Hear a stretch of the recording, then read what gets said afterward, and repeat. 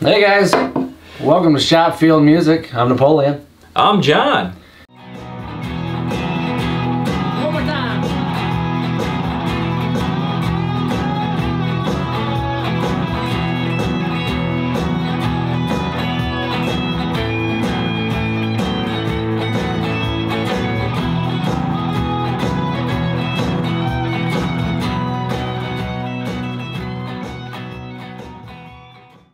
Please like, subscribe, and bell it, yo. Today, what we're working on, simple setups and things. And there he is, folks. Hey, I'm back. Yeah. All right. What do we do next? Next, I wanted to adjust the string height on here and bring this down to a little bit more player-friendly in the lead register. And that's when the space is higher up here from the String to the fret, and then up here it's good because you're right by the nut. Everything was adjusted. Right. I wouldn't. The nut to me feels really good. I don't think that needs to be dropped down anymore. Gotcha. But right here, what I see is either over time or somebody adjusted or messed with the strings on the back. That could be me. I could be guilty. I'm not gonna lie. Were you trying to do a floating bridge? You never know what I'm trying to do. So the height needs to be adjusted. But the floating bridge is a little higher than I think maybe after getting the tuning just right and everything on here. So what I think I might do is, before we do any saddle adjustments, is let's take this back cover off here. Oh. The back cover here, and we're gonna access the string tension springs that are back here. A little Phillips in here. All right, if we can get a close-up shot of this thing. It's like a revolver. It's my revolver drill gun. Yeah, I can pick different sizes. I love this thing. That is amazing. It works great for all this stuff. Now, when using a drill on a guitar, you take your time and move slowly, keeping a good amount of pressure on the screw, but not too much to the point where you're going to literally strip the wood threads in the body of the guitar. The last thing you want to do is slip with your drill. You don't want to damage that beautiful little body you have there. What's behind door number one? Door number one. All right, we have 3 strings here.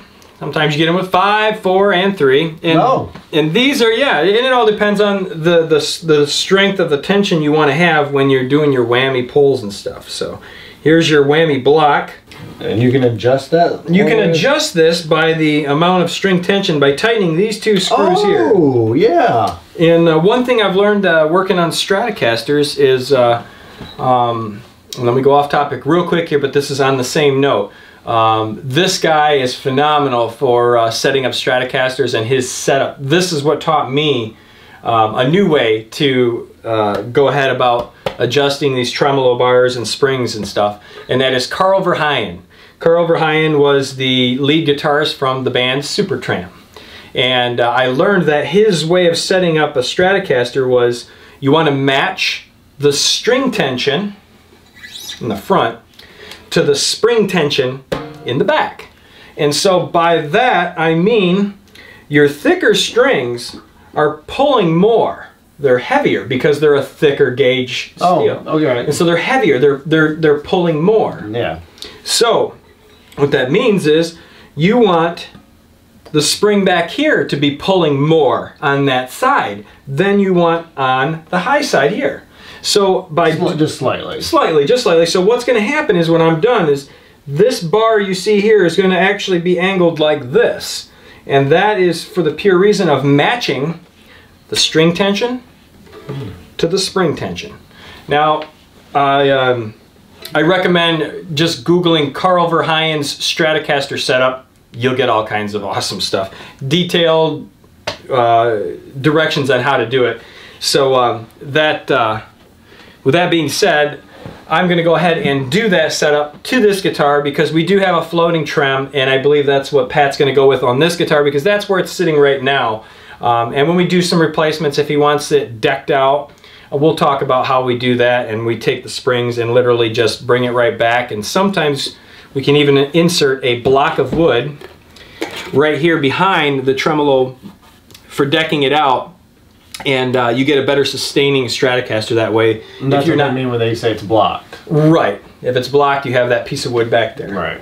And it's nice and snug. Or that way. And a hardtail would be just screwed in. Right. Hardtail screwed in and your string through. Meaning it looks just like a Telecaster on the back. So with this, I will not use a drill because these are in pretty heavy and hard. So you're going to want to grab a hand screwdriver and go about just snugging it up, tightening it down. Now, is there certain times where you'd want to loosen this or tighten? Yep, if you want, it depends on how much travel you want on your tremolo bar. It's really personal preference when it comes to the setup of a tremolo bar. I got you. Now with the Carl Verheyen setup, one thing that I learned is he likes to go, when he goes all the way down with the tremolo. When so he pulls it back, it makes... So you can hear that. Right. That's an F sharp to a G sharp, right? That's a full octave, right? Well, an octave would be F sharp to F sharp. I'm sorry. One whole note. A whole step, not a whole octave. Not a semitone, but a full tone. A full tone, yeah. Gotcha. So that's F sharp to G sharp. That's a full tone. My bad. Full tone. I see what you're saying. And you can hear that. It would be better if I had the whammy bar. So you can make the whammy where you know, because if I pull all the way back, I'm going up 2 notes. So if I go halfway back, it's up 1 note. Correct. And if I go the other way, it's down a half step or whole step? Down a half step, whole step. It's all personal preference and how you play the whammy bar and how you want to set it up. So when you use the whammy bar correctly, this is enlightening to me now. I know, because I might want a whammy bar now. Right, you've been itching that for a while. You can make it, because I just you just hit it. I didn't know it did. A lot of rock people will actually have the bridge itself relatively low to the body, to where all they're getting is downward pressure. A lot of rock guys do that. That's all they want. You know, they want the bomb. And that's a flattening. That's a flattening thing. But personally, I like to be in the middle. And with Carl Verheyen's setup, done right, it stays in tune. That Carl Verheyen signature LSL guitar that I have came with his setup, and I have been intrigued with it because I'm studying that. I have been so impressed that this thing is staying in tune. And I have this floating, and his is a bridge real similar to this. It has the vintage style screws here. It's not the 2-post deal. And the 2-post deal is a little nicer because you can take the bridge, bring it up, level the bridge out, and have that exact height that you want in there, so you're getting your whatever you want for your tones on the up and down with it. So what are you doing there? Putting my whammy bar in there. Oh.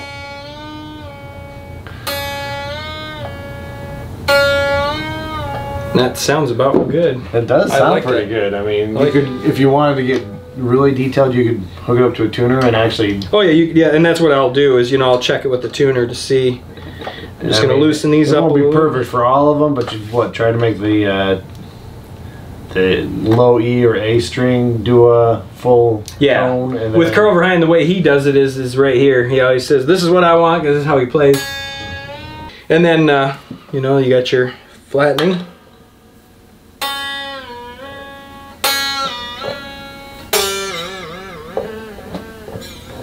Nice. And this is the older style bridge here. Well, it's an old bridge. It's an old guitar. Right. It's got the 6 screws, they call it, which is the vintage style. That's the Carl Verheyen's that way. So his bridge is doing the same thing that yours is doing. It's angled like this. Yeah. They came out with the 2-post. I think your Strat has the 2-post, doesn't it? Well, let's take a look. No, you have the vintage. Nice saddles too. Those are the vintage style saddles. I like those. Yeah, so you have the vintage style bridge here as well. So what we would do is the same setup that we're doing here on this one with yours. And if you look at my Carl Verheyen, it's the same way. I got the vintage style. But like my Pete Thorne signature Sir guitar, that has the 2-post. All right, so I think we've got that. Now is that at an angle now then? The back? Yeah. Yes. Slight angle? Yeah, it is a slight angle there. Mm-hmm. And so... You call that good for now? Yeah. You can always adjust to taste as well. Oh, of course, yeah. I think that's good. Will that have any tuning stability issues by adjusting that at all? Or that's just get that set up and go? Nope, you should always check tuning. You turn a screw on the guitar anywhere, I really think you should always check your tuning and make sure that you're good. Intonation wise, you're going to be probably fine, but depending on how much you're moving it. If you bring this whole thing down and start dropping saddles, we got to redo the intonation and the tuning. So if you do a drastic change on something, then you might want to double check. Exactly. Gotcha. Your neck has to have a slight bow in it. Now I'm exaggerating my hand. Right. That is really not what's happening, but that is... and how do you check that the neck is straight?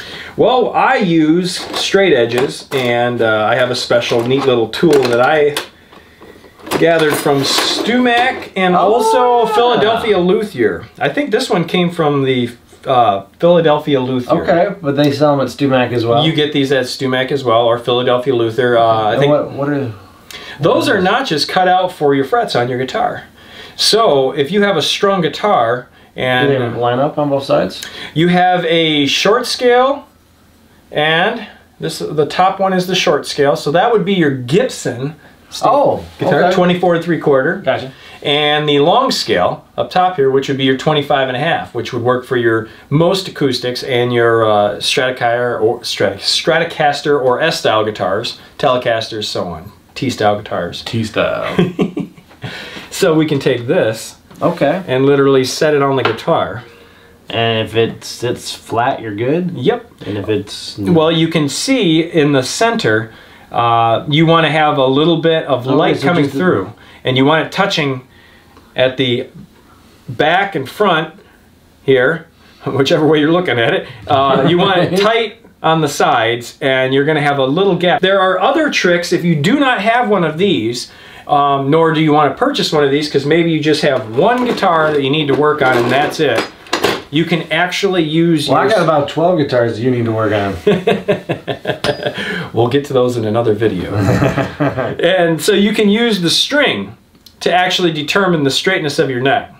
And that's the where you hold it down on a certain spot and you set the distance? You can push down at the first fret, or get a capo is usually easier, and then you can push down on where the neck meets the body. Usually is what the case is. Right, yep. And then where do you... And then you find the center point, and usually at that point you should be able to slide a small or thin business style business card underneath that. And if you can do that, that's probably a pretty good relief. It's a good way to start. If you're a beginner and you don't have like some special tools and all that stuff. Do you have to do it on every string? Just the outside strings is all you need to worry about. Now a good luthier, somebody who knows their business and working on stuff, can take and grab a guitar and push down those two strings and tell you if your neck is twisted too. Pretty neat. That's actually something I recently learned not too long ago. Twisted? Like necks can twist? Necks can twist because necks and guitars, we all know, are made of wood and steel. And those expand and contract and move. Wood is a living, breathing thing. Well, it was once, but then I cut it and killed it so that I could have a guitar. Yeah. Sorry. Well, you didn't do it. They need to make recycled guitars. I know. Well, every time you exchange hands with money, I think you're killing a tree, aren't you? Man, I almost feel bad now. Right? Well, I mean, they do make carbon fiber stuff now. You know what would make me feel better? What's that? A new guitar. We should go buy a new guitar. Yeah. Oh, well. Anyway, so what were we saying? So, yes, you can use your strings to actually determine if you have a twisted neck. Or if the proper relief of your neck. Sometimes if your neck is doing one of these numbers here, that's when you're going to see buzzing happening, and funky sounds coming from your guitar. And adjusting the neck, I really highly recommend if you haven't done it. Now, if you got a guitar that you're playing and like you feel like you really got to push the strings down a long ways to get to the neck, especially now. It might be okay here, but down here, it's like you got like it feels like an inch. Right, you're too high up. The action is super high. Action. Yeah, say your strings are way up high and you can't play lead, but for whatever reason, playing first position chords, rhythm and stuff, it's perfect. And my brother-in-law has lots of guitars like that. Is that a neck problem? That is a neck problem. as well as a saddle adjustment problem. And so therefore, okay, the relief in the neck, depending on who worked on the guitar before you, may have thought that maybe they just needed to lower the action in the nut, so they'll file the nut slot down further to get the strings closer. And that will work for up here, but then, not down here. But then if you file the nut before you're ready to file the nut, you can't unfile the nut. Correct. Does the ruler, or you're just using string tension, does it make a difference? Is one better than the other, or are they just two different avenues to go about the same approach? For the straightness of the neck? Yeah. Oh, there's just two different approaches is all. I mean, Gotcha. you have, I mean, a lot of your big luthiers and guys that really, I mean, that are, you know, this is all they do. A lot of those guys will use the string. I mean, they'll just... It's there. It's, yeah. I gotcha. So I like to push down on the first fret, then where the body and the neck meet, and then come up here in the middle, give it a tap, and just get an idea what that that looks like. We're actually, it probably could use a little adjustment. We've got right now we've got a pretty heavy bow in it, so it probably wouldn't hurt to give this a little turn on the truss rod. And again, it could be the seasons that's changing it. So if you have this cool tool, you can use it. Short scale and long scale. You just need to line up the long scale to the short scale. And then those go in between the frets. Those go in between the frets, and look at that. Okay. I see a little bit off right here. Oh yeah, I see quite a bit in the center. So really, this neck could just need to be adjusted, and then per se our height adjustment would be perfect. So yeah, now because I can see a little bit more gap than maybe we'd want. Yep. That means it needs to straighten out. Right now it's smiling. Yeah. Okay, it's not making a sad face when you're looking at a guitar. Right, it's going this way. It's making a smile. It's going this way right That's now. right. So we want to overcompensate that way. So how do we turn the nut? I need to tighten it if it's smiling. You want to know how I learned how to do the truss rod adjustment? How did you learn? Remember that Yamaha guitar that you got from Kevin? Yeah. And then I ended up with it? You did a truss rod adjustment on that? No, I didn't. But it came with a truss rod Allen wrench in the case, and there was a little packet and a little tiny direction note card. And I still have that to this day. It's just packed away in my toolbox somewhere back home. But it tells you directly on there, because it can be a little confusing when you get online and start looking at different, like, okay, which way do I turn? And you know, who's giving the directions? Which way are they looking at the guitar? You know. But it is tightened. I'm pretty sure it is. And there's ways we can check that too without getting carried away, where I can slowly start making some adjustments and checking with my ruler to see the clearances and if it's tightening up. So back bow or up bow? This would be an up bow. This is an up bow. To So correct smiling. up bow, you would then want to reduce the amount of relief. Reduce it. And make your guitar a little easier to play. You'll want to tighten the truss rod or turn the truss rod nut clockwise. That's what I thought, so tightening it. I'm hoping I have the right Allen key here. So I did not bring my set of Allen keys, so we're hoping. Yay, it fits. All right. I was really hoping for that. And we decided that we needed to tighten this. Correct. So if you have an upside bow, right, or a smile, when the guitar is this way, right, you tighten. So we decided that was clockwise. Let's give it a light turn. Okay. And then what I like to do is you do the string test. Actually take the guitar and give it a little push, putting pressure down here by the heel and putting a little bit up here. That just gets the wood moving a little quicker. So we're going to check it with our straight edge now, and I'm going to check the relief now, and you can see here it is starting to close up, which is what we want to see. All right. So, you know, that trick we talked about with the strings and a business card. Yes. I'm kind of looking for that same amount of space between the ruler and the center of it. So it does need to go just a little bit more. Okay. And that was clockwise. Let's give it a little turn here. It's good to know we have a nice working truss rod. Again, we come up here, grab the heel, put a little pressure on this, just kind of get the wood moving a little bit. Yep, right. Moving the wood. Straight edge on the neck, all right. And I'm checking again for that little space. All right, looks like I could go even a little bit more, which is cool. I like that because that's dropping the action as we do this as well. Hey, John, could I have a turn on this? You can have a turn on this. All right, so it's my turn? Yeah, give it a turn. I'm just going to turn in about a quarter turn. That's what I'm looking for. You know, you want to make sure that it turns nice. You don't want it to, Right. you don't want to be, I mean, there's tension certainly, but if it's not moving, you should probably stop. Stop right then and there. All right, so it moved. And when you're adjusting the truss rod, this really should be done by somebody that knows what they're doing. So not me? Don't go turning truss rod if you don't know what you're doing. We need to... that should be a song. Don't go turning. That didn't just happen. Okay, we're going to check our ruler again. All right. I'm seeing some space there. It looks a little thicker than a business card. So we, again... Man, it looks like somebody messed with this truss rod, I think, at some point. Did you do this? Well, we also adjusted the floating bridge. That's right. So you think that would adjust? Oh, everything you do to this guitar, any guitar, you start making adjustments. You're gonna see it everywhere. Go ahead and give that another quarter turn, Napoleon. Okay, I will. All right. Quarter turn. It's starting to get tight. That's good. Let's see where we're at. Okay. Okay. And a lot of times when you're doing your adjustments, it's going to take a little bit longer for the wood to catch up with the tightening of the truss rod that's in there. So we'll make these adjustments, and if there's still just a little bit bigger of a gap than I like to see in here, that's all right. We're going to let it sit for a little bit, and you got to do what I call letting the wood catch up. And I like that. That looks good. I don't have any sad faces or smiles. That's good. Right. What we can do now too is let's check with the string itself.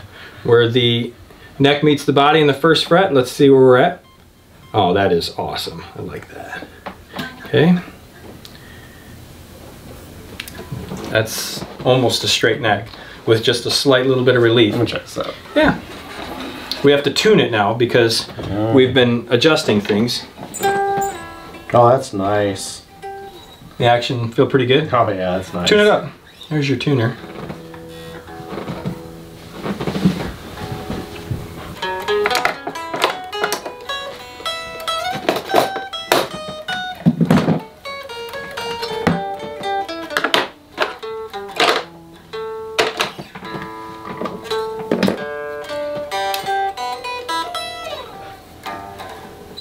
That's nice. You like it? Yeah. Okay. So, Alright, now you know, I gotta tell you, you tune it up for me then? I did, and well, it's. Do you see a slight little bit of space in the center? Yeah, it looks pretty darn straight. That's what you want to see. You don't want to have it tight. All right. Well, that's nice. That feels pretty good. Cool. And the playability. Oh, playability. Up the ante. I tell you, to be honest with you, we don't have to mess with the height. Not now. a lot. I mean, I know you want to have a bit of a. You want to kind of mirror the neck, right? Oh yes, when you adjust your saddles, you want them to follow the radius of the fingerboard. Right, and I mean you can get exact and measure it, but just kind of eyeing it. Looks and feels pretty good.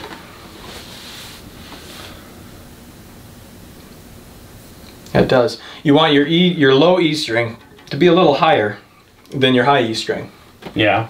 As you're adjusting your saddles for the height and the radius, because your low E string is going to move more vibration comes a lower than your high E string, and if you set that the same height as that, you get a lot of buzz that way. I was gonna say the height you can check buzz for height, right? And if you're getting buzz anywhere, you just correct.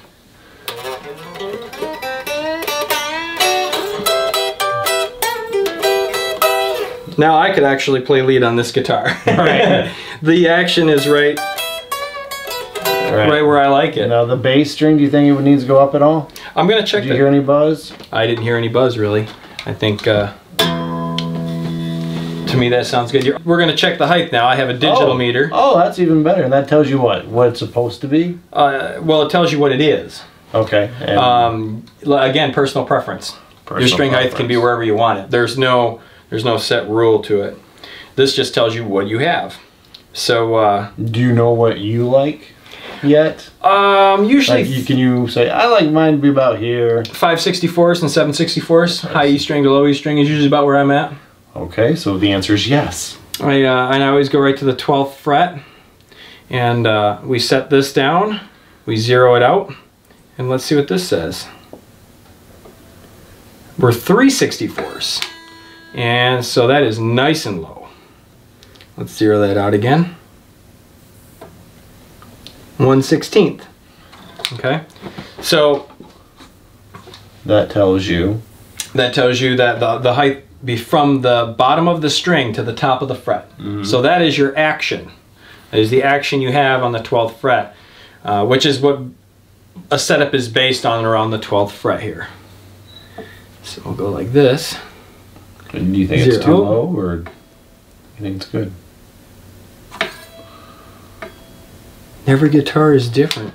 But we could put Dixie up here and to measure Dixie and see. Oh, you know, we could. Why don't you hold on to this for a second? I'll grab Dixie and let's do a comparison, and then I can really know what it is that I like. So you've got your Gibson out. We've just pulled out Dixie. Yes, we just pulled out Dixie, and this is your Les Paul. This is my go-to guitar that I always play. What year is this? 2014. And it's a signature model, or what is it? It's the first time Gibson did a tribute to music genre. Oh, that's right. This is the Southern Tribute, right? And this is the Southern Rock Tribute. 2014 is when they did that. Very nice. Have we seen this in any of your videos? You have. You've seen it probably in quite a few of them. Yeah. And I know you'll be doing a review of it soon. Yeah. Whenever I'm doing lead work, you will definitely see me on this guitar. Gotcha. Everything down here on the higher section of the neck where I like to do the lead work is it's just set up beautifully, and it's just easy to play. So you like where the action is on this guitar? Yes. So we'll check the action on this guitar and match it to that. That's what I did for Pat on his Ibanez. And he liked that one a lot. And he liked it a lot, apparently. Yeah. So I'm going to match what I've got here for him on that one as well. And you just have to do the 2 E strings, the high and low? The high and low, right. And then just kind of and then you're going to match I mean, you can certainly check each one to see where our adjustments are in there. But a lot of it you can tell by running your finger across the saddle on a Stratocaster like this. And you can feel the hump, and it should be the same radius. A lot of times you can take a radius card. Oh yeah, I've seen, yeah, that's what, do you have those? That's what I've seen. And you take one of these radius cards here, and oh no, you know what I've seen? They've got these, it's like a T. Yes. But it's got a little This crown. is the same thing. Oh, they are angled. Yes. So, oh, this is for 9.5. I'm pretty sure that's a 9.5 radius. We'll have to double check. How does that match up? 9.5. Let's check the 9.5 on the wide. Set it down here. Yep. And then you want this to be the same radius. Yeah. And so you can check it by going right here. Yeah, that looks pretty darn good. Yes, it does. You know, and if you want to check your strings and not the fretboard, now you have a 9.5 without the cutouts for the strings, and you can lay those on the strings. And you can check the radius of the actual string as you go. So they're just nice little cards. I picked these up at Philadelphia Luthier. So 9.5 inch wide. We know that's a 9.5 inch radius, and that looks good. The strings are already set to where I would set them if I were adjusting it myself. So yeah, so that looks good. Just check the height of yours and see if they're the same height. Correct. Good to go. And then we would adjust them all accordingly, up or down, probably. Right. All right. So we're going to set this on. We're going to zero it out. Push it down. I'm 3/64. That's what this was. Look at that. Wow. Okay. Let's check over here because we knew that one was a 16th. On a Stratocaster, I would always make the low E string a little bit higher. Stratocasters rattle more. See, I'm 3/64 here versus the 16th. And I would leave that the way it is because it's a Stratocaster, and Stratocasters are just known. The 25.5 inch scale is longer than the 24 3/4 scale that you see on a Gibson, and so therefore the string bounces up and down more than a 24 3/4 because this is tighter because you have a shorter span. I think this guitar is about ready to be a player. I think so. So what else do we need to do to this? We need to put the cover back on the back. Oh yeah, let's put the cover back on. So we're good with your guitar. I'll put it away. Thank you. Well, let's get Mitch to do it. Mitch!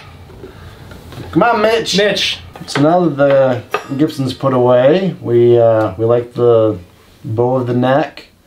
The intonation's good. The action's good.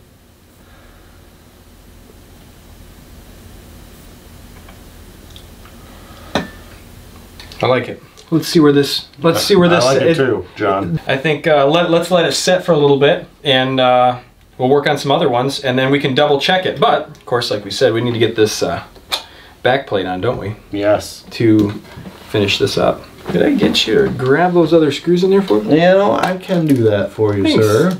Line up the holes. Get our screws. Again, you can see there's paraffin wax on my screws and in the screw holes, so we are all set.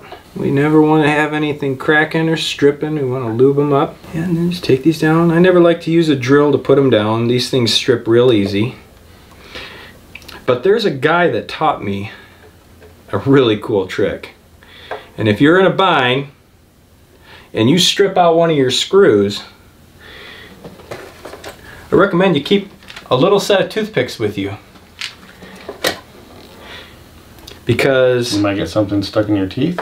No, because this guy showed me that if you strip a screw and you really can't replace it with a bigger screw or anything, and you don't want to, you take a toothpick and you shove that toothpick in the hole. It's soft enough wood that it'll take the thread of the screw as you're going in, and all of a sudden that hole that was stripped out is now snug. Ah. Now with a guitar, it's wise to take a little drop of glue with that as you're doing it. Sure. But if you're doing something like a door replacement or whatever, you wouldn't need to really use glue for that. But on a guitar, because you don't want that. We are not a door replacement channel. We are not door connoisseurs. So yes, the toothpick trick has saved me quite a few times, and I like it. All right, this guitar is ready to be set aside. Check out the strum it. The new neck plate. Give her a play, Nat. All right. Where's that pick? Tell me how this thing sounds. Well, I've always liked the neck on this guitar. That is a nice one. That's why I was surprised you were giving it away. Well, as you know, I already have one with a maple neck. I just want one with a rosewood neck. And I know the work you can do. You can make that neck feel like this neck for me. Oh yeah. And we will.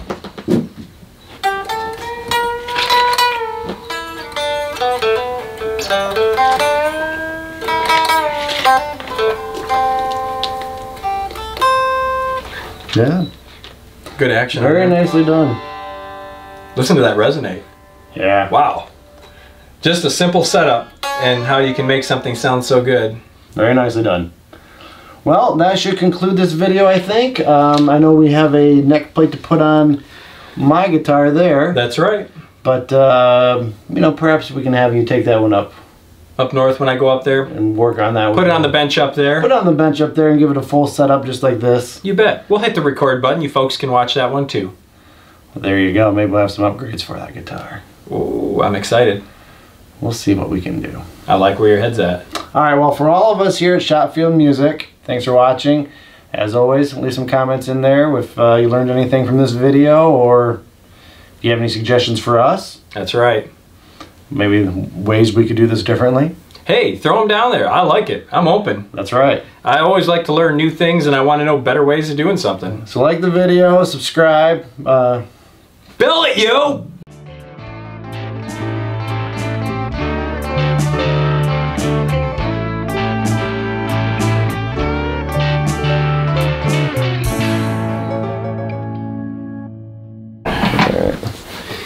Alright, so now... Well, let me get... No, so now until I'm sitting. So now we're going to do the truss rod adjustment. So now we're going to do the truss rod adjustment. That was too soon. So now we're going to do the truss rod adjustment. That's right. Now we're going to do the... So now we're going to do the truss rod adjustment. That's right, John.